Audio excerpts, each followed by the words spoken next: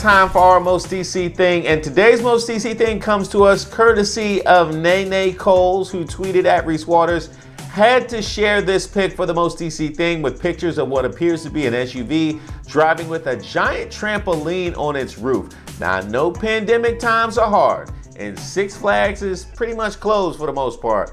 But there's got to be better ways to entertain the kids in this. This looks dangerous. I'm pretty sure that trampolines don't come from the store already assembled.